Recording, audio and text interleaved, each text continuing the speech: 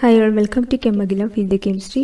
The Chemical special video ആണ് 5 question series. അതായത് നമ്മൾ സിലബസ് കവർ ചെയ്യാൻ നമുക്ക് ഒരുപാട് ടൈം എടുക്കും. അപ്പോൾ ചില ചാപ്റ്റേഴ്സ് ഒക്കെ ചിലപ്പം എടുക്കാൻ പറ്റില്ല എന്ന് വരും. ആ ഒരു കേസിൽ എല്ലാ ചാപ്റ്റേഴ്സിൽ നിന്നും ഒരു 5 ക്വസ്റ്റ്യൻ വീതം എടുത്തിട്ട് ഒരു സീരീസ് ആയിട്ട് ചെയ്യാം. അപ്പോൾ ഇന്നത്തെ വീഡിയോയിൽ നമ്മൾ സ്റ്റാർട്ട് ചെയ്യുന്നത് കെമിക്കൽ പീരിയോഡിസിറ്റി ആണ്. അപ്പോൾ കെമിക്കൽ പീരിയോഡിസിറ്റിയിൽ നിന്ന് 5 ക്വസ്റ്റ്യൻ എടുക്കും. അതിൻ്റെ ആൻസർ അതിൻ്റെ സോൾവ് ചെയ്തിട്ടുള്ള ആൻസർ ഇടും. അപ്പോൾ അങ്ങനെ ഒരു സീരീസ് തുടങ്ങാനാണ് ഈ ആഗ്രഹിക്കുന്നത്. എല്ലാവർക്കും ഒരിക്കൽ കൂടി വീഡിയോയിലേക്ക് സ്വാഗതം. അപ്പോൾ ആദ്യത്തെ ക്വസ്റ്റ്യൻ നോക്കാം. Which element has the highest ionisation energy? Hydrogen, helium, nitrogen and neon. അപ്പോൾ ആദ്യം നമ്മൾ ഇതിൻ്റെ കോൺഫിഗറേഷൻ എഴുതാം. ഹൈഡ്രജൻ 1s1 ആണ്, helium 1s2, nitrogen 1s2 2s2 2p3, neon ആണെങ്കിൽ 1s2 2s2 2p6. അപ്പോൾ ഇതിൻ്റെ ഇലക്ട്രോണിക് കോൺഫിഗറേഷൻ എന്തിനാണ് എഴുതിയെന്ന് വെച്ച് കഴിഞ്ഞാൽ എന്നാൽ മാത്രമേ നമുക്ക് അത് കറക്റ്റായിട്ട് പ്രെഡിക്റ്റ് ചെയ്യാൻ പറ്റുള്ളൂ. അയണൈസേഷൻ എനർജി എന്ന് പറയുന്നത് ഔട്ടർ ഷെല്ലിലെ ഇലക്ട്രോണിനെ പുറത്തെടുക്കാൻ വേണ്ടിയിട്ടുള്ള എനർജി, അല്ലെങ്കിൽ അതിൻ്റെ ആ ഇലക്ട്രോണിനെ റിമൂവ് ചെയ്യാൻ വേണ്ട എനർജിയാണ് അയണൈസേഷൻ എനർജി. ഗ്രൂപ്പിൽ താഴോട്ട് വരുന്നതോറും അയണൈസേഷൻ എനർജി കുറയും. കാരണം ഷെല്ലിൻ്റെ നമ്പർ കൂടും. ഷെല്ലിൻ്റെ നമ്പർ കൂടുമ്പോൾ ഔട്ടർ ഇലക്ട്രോണും അതുപോലെ ന്യൂക്ലിയസും തമ്മിലുള്ള അട്രാക്ഷൻ എന്തായിരിക്കും? കുറവായിരിക്കും. അതുകൊണ്ട് തന്നെ ഇലക്ട്രോണിനെ ഈസി ആയിട്ട് പുറത്തേക്ക് എടുക്കാൻ പറ്റും. ഇനി എലോങ് ദ പീരീഡ് പറയുകയാണെങ്കിൽ ഇഫക്റ്റീവ് ന്യൂക്ലിയർ ചാർജ് കൂടുന്തോറും അതായത് ഔട്ടർ ഇലക്ട്രോണിന് ന്യൂക്ലിയസിൻ്റെ അട്രാക്ഷൻ കൂടുതലായിരിക്കും കമ്പാരിറ്റീവ്ലി. അപ്പോൾ അതിനെന്താണ്, ഇലക്ട്രോൺ പുറത്ത് എടുക്കാൻ വേണ്ടി അല്ലെങ്കിൽ റിമൂവ് ചെയ്യാൻ വേണ്ടി നമ്മൾ കൂടുതൽ എനർജി യൂസ് ചെയ്യേണ്ടി വരും. അപ്പോൾ along the period ionisation energy increases, down the group ionisation energy decreases. പക്ഷേ ചില എക്സെപ്ഷൻസ് ഒക്കെ ഉണ്ട്. അത് നിങ്ങൾ ഫിസിക്കൽ കെമിസ്ട്രീൻ്റെ ഏതെങ്കിലും ഒരു ബുക്ക് പുരിയൻ ശർമ്മ ആയാലും മതി, ചെക്ക് ചെയ്താൽ മതി, അതിൽ നിങ്ങൾക്ക് കാണാൻ പറ്റും.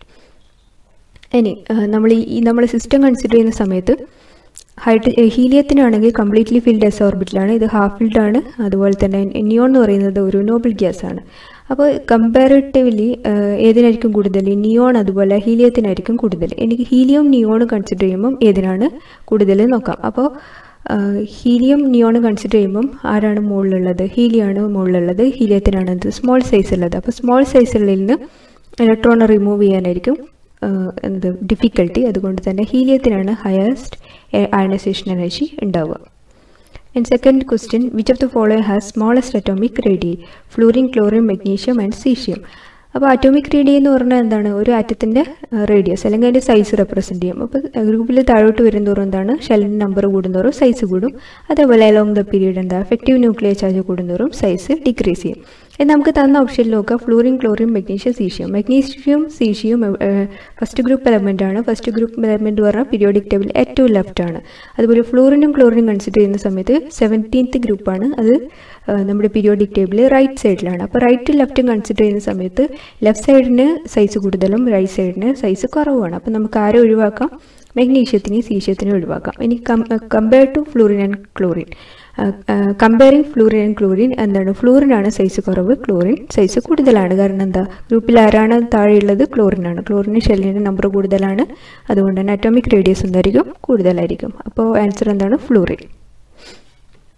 Third question, four copper effective nuclear charge felt by 4s electron is 1, 1.6, 2.5, 2.95. അപ്പോൾ ഇഫക്റ്റീവ് ന്യൂക്ലിയർ ചാർജ് എന്ന് പറഞ്ഞു കഴിഞ്ഞാൽ ഇപ്പോൾ ഒരു ആറ്റം കൺസിഡർ ചെയ്യുന്ന സമയത്ത് ആറ്റത്തിൻ്റെ തൊട്ടടുത്തുള്ള ഇലക്ട്രോണും അതുപോലെ ആറ്റത്തിന് ഏറ്റവും പുറത്തുള്ള ഇലക്ട്രോണും ഒരേപോലെ ആയിരിക്കില്ല അതിന് ഫീൽ ചെയ്യുന്ന ന്യൂക്ലിയർ ചാർജ് എന്ന് പറയുന്നത്. അപ്പോൾ ഔട്ടർ ഇലക്ട്രോൺ കൺസിഡർ ചെയ്യുന്ന സമയത്ത് കുറേ ഇന്നർ ഇലക്ട്രോൺസ് ഉണ്ടാവും. ഇന്നർ ഇലക്ട്രോൺസ് എന്ത് ചെയ്യും? ഒരു ഷീൽഡ് അല്ലെങ്കിൽ ഒരു ബാരിയർ ആയിട്ട് ആക്ട് ചെയ്യും. അത് ന്യൂക്ലിയസിനെ ഹൈഡ് ചെയ്യും ഇതിൽ നിന്ന് നമ്മൾ ഔട്ടർ ഇലക്ട്രോൺ. അപ്പോൾ ഔട്ടർ ഇലക്ട്രോണിന് ഫീൽ ചെയ്യുന്ന എഫക്റ്റീവ് ന്യൂക്ലിയർ ചാർജ് എന്ന് പറയുന്നത് ഇവർ ചെയ്യുന്ന ഷീൽഡിങ് എത്രയാണോ അത് കുറച്ചിട്ടുള്ള ഒരു വാല്യൂ മാത്രമേ അതിന് ഫീൽ ചെയ്യുള്ളൂ. അപ്പോൾ നമുക്ക് കോപ്പറിൻ്റെ കേസിൽ എങ്ങനെയാണെന്ന് നോക്കാം. അപ്പോൾ കോപ്പറിൻ്റെ കേസിൽ അറ്റോമിക് നമ്പർ 29 ആണ്. 1s2 2s2 2p6 3s2 3p6 3d10 4s1 ആണ് അതിൻ്റെ കോൺഫിഗറേഷൻ. നമ്മളോട് ചോദിച്ചിട്ടുള്ള 4s ഇലക്ട്രോണിൻ്റെ ആണ്. അപ്പോൾ 4s1 ആണ്, ഒരു ഇലക്ട്രോണേ ഉള്ളൂ, അതിൻ്റെയാണ് നമ്മൾ കാണേണ്ടത്. അപ്പോൾ ഏത് ഇലക്ട്രോണിൻ്റെ ആണോ കാണേണ്ടത് അതിൻ്റെ ഇന്നർ ഷെൽസ് മാത്രമേ നമ്മൾ കൺസിഡർ ചെയ്യേണ്ടുള്ളൂ. സപ്പോസ് 3p6 അതാണ് കാണാൻ പറഞ്ഞിട്ടുണ്ടെങ്കിൽ 3dയും 4sഉം കാണേണ്ട ആവശ്യമില്ല. ഇതിൻ്റെ നേരെ താഴെയുള്ളത് മാത്രമേ കൺസിഡർ ചെയ്യേണ്ട കാര്യമുള്ളൂ. അപ്പോൾ ഇവിടെ നമുക്ക് 4s1 ആണ് ചോദിച്ചിട്ടുള്ളത്. അപ്പോൾ ഇങ്ങനെയുള്ളൊരു കേസിൽ നമ്മൾ 3dനൊരു ഗ്രൂപ്പും അതുപോലെ ബാക്കിയുള്ളതിനുള്ള ഇന്നർ ഇലക്ട്രോൺസ് എന്ന് പറഞ്ഞിട്ട് ഒരു ഗ്രൂപ്പും ആക്കിയിട്ട് മാറ്റും. പക്ഷേ എല്ലാ കേസിലും ഇങ്ങനെയല്ല. അപ്പോൾ അത് നിങ്ങൾ ഏതെങ്കിലും ഒരു ഇനോർഗാനിക് കെമിസ്ട്രീൻ്റെ ടെക്സ്റ്റ് ബുക്ക് എടുത്ത് നോക്കുക. കുര്യൻ ശർമ്മ ആയാലും മതി. ഏത് ടെക്സ്റ്റിൽ നിങ്ങൾക്ക് ഈ ഒരു ക്വസ്റ്റ്യൻ കാണാൻ വേണ്ടി പറ്റും. അപ്പോൾ അതൊന്ന് ചെക്ക് ചെയ്ത് നോക്കുക എങ്ങനെയാണ് കോൺട്രിബ്യൂഷൻ വരുന്നത്. അപ്പോൾ കോപ്പറിൻ്റെ കേസിൽ എന്ന് പറഞ്ഞു കഴിഞ്ഞാൽ ഡി ഇലക്ട്രോൺസ്, അതായത് 3D ഇലക്ട്രോൺസിന് 0.85 എന്നാണ് അതിൻ്റെ കോൺട്രിബ്യൂഷൻ ഉള്ളത്. ബാക്കിയുള്ളതെല്ലാം ഇന്നർ ഇലക്ട്രോൺസ് ആയി കൺസിഡർ ചെയ്ത് എല്ലാത്തിൻ്റെയും കോൺട്രിബ്യൂഷൻ, അതായത് ഒരു ഇലക്ട്രോണിൻ്റെ കോൺട്രിബ്യൂഷൻ 1 ആയിട്ട് കൺസിഡർ ചെയ്യും. അപ്പോൾ എഫക്റ്റീവ് ന്യൂക്ലിയർ ചാർജ് എന്ന് പറയുന്നത് അറ്റോമിക് നമ്പർ മൈനസ് എസ് ആണ്. എസിൻ്റെ പേര് എസ് എന്ന് പറയുന്നത് ഷീൽഡിംഗ് കോൺസ്റ്റൻ്റ് ആണ്. അപ്പോൾ ഇവിടെ നോക്കുക, സെഡ് എഫക്റ്റീവ് എന്ന് പറയുന്നത് 29 മൈനസ് 10 ഇലക്ട്രോൺ ഉണ്ട് 3Dയിൽ. അപ്പോൾ 10 ഇൻറ്റു 0.85 ആണ്, പ്ലസ് 18 ഇൻറ്റു 1. അപ്പോൾ ടോട്ടൽ എത്ര കിട്ടും? 2.5 കിട്ടും. അപ്പോൾ ആൻസർ എന്താണ്? 2.5. സിമ്പിളായിട്ടുള്ള കാര്യമാണ്. കോൺട്രിബ്യൂഷൻ എത്രയാണെന്നൊന്ന് മനസ്സിലാക്കണം, അത്രയേ ഉള്ളൂ. അടുത്ത question, the electronic configuration of M3+ ion is Ar3D10, hence it lies on S block, P block, D block and F block. എല്ലാവരും പെട്ടെന്ന് തന്നെ പോയിട്ട് D എന്ന് എഴുതും, കാരണം ലാസ്റ്റ് ഇലക്ട്രോൺ എവിടെയുള്ള ഡിയിലുള്ളത്. പക്ഷേ ഇത് തെറ്റാണ്. കാരണം നമുക്ക് തന്നിട്ടുള്ളത് M+ അയോണിൻ്റെ കോൺഫിഗറേഷനാണ് തന്നിട്ടുള്ളത്. M+ അയോൺ എന്ന് പറഞ്ഞാൽ എന്താണ്? M എന്നുള്ള ഒരു ആറ്റത്തിൽ നിന്ന് 3 ഇലക്ട്രോൺസ് റിമൂവ് ചെയ്ത ശേഷം കിട്ടുന്നതാണ് M3+ അയോൺ. അപ്പോൾ നമുക്ക് ആ മെറ്റൽ നമ്മൾ പറയുമ്പോൾ എപ്പോഴും എന്താണ്? മെറ്റൽ അല്ലെങ്കിൽ ആ ഒരു പർട്ടിക്കുലർ ആറ്റത്തിൻ്റെയാണ് പറയേണ്ടത്, അയോൺസിൻ്റെ അല്ല. അപ്പോൾ ഇതിൽ ആറ്റത്തിൻ്റെ കാണണമെങ്കിൽ എന്ത് ചെയ്താൽ മതി? 3 ഇലക്ട്രോൺസ് കൂടി ഇതിന് കൊടുത്താൽ മതി. അപ്പോൾ എങ്ങനെ കൊടുക്കും? 3D10 കഴിഞ്ഞു. ഇനി അടുത്തത് ധാരാളം 4s2 ആണ്. 4s2ൽ 2 കൊടുക്കുക. അതുപോലെ അടുത്തത് 4pയിൽ 1. അപ്പോൾ ലാസ്റ്റ് ഇലക്ട്രോൺ എവിടെയാണുള്ളത്? പി ഓർബിറ്റിലാണുള്ളത്. അതുകൊണ്ട് തന്നെ അതെന്ത് ഗ്രൂപ്പ് ആയിരിക്കും? പി ബ്ലോക്ക് എലമെൻ്റ് ആയിരിക്കും. Electronegativity of a group of an element A is E1 and ionization potential is E2. Hence EA will be, അതായത് ഇലക്ട്രോൺ അഫിനിറ്റി വിൽ ബി എത്രയാണ് വാല്യൂ എന്നാണ് ചോദിച്ചിട്ടുള്ളത്. അപ്പോൾ electron negativity, electron affinity, ionisation potential, ഇത് തമ്മിലുള്ള relation എന്ന് പറയുന്നത് EN = EA + IP / 2. IE എന്ന് എഴുതും, IP എന്ന് എഴുതും കേട്ടോ. EN = അതായത് ഇലക്ട്രോൺ അഫിനിറ്റി അതുപോലെ അയണൈസേഷൻ എനർജിയും കൂടി ആഡ് ചെയ്ത് അതിൻ്റെ ഹാഫാണെന്ത്? ഇലക്ട്രോൺ നെഗറ്റിവിറ്റി എന്ന് പറയുന്നത്. അപ്പോൾ അതിൽ നിന്ന് നമുക്ക് എങ്ങനെ എഴുതാം? EA + IP എന്ന് പറയുന്നത് 2EN ആണ്.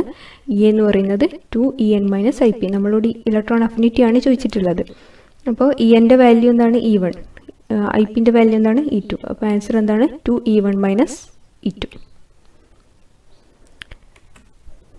അപ്പോൾ ഈ ഒരു സീരീസ് ഇഷ്ടപ്പെട്ടിട്ടുണ്ടെങ്കിൽ കമൻറ്റ് ചെയ്യുക, ലൈക്ക് ചെയ്യുക, പിന്നെ കൂടുതൽ വീഡിയോസിന് വേണ്ടിയിട്ട് സബ്സ്ക്രൈബ് ചെയ്യുക.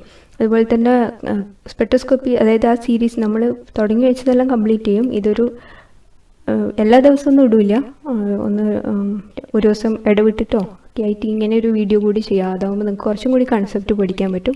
അല്ലെങ്കിൽ നമ്മളൊരു പർട്ടിക്കുലർ ഏരിയയിൽ തന്നെ സ്റ്റിക്ക് ഓൺ ചെയ്ത് നിൽക്കുന്ന പോലെ ഫീൽ ചെയ്യും.